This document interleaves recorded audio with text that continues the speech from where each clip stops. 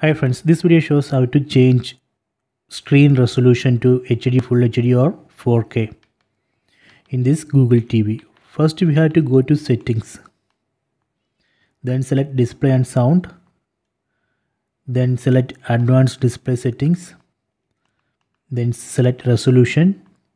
So here first we have to disable this option, auto switch to best resolution. Disable it. Then from this list we can select one resolution and switch to that particular resolution. Let me select 720p, then select OK. This way we can manually change resolution. If your TV supports 4K, you would be able to find 4K in this list.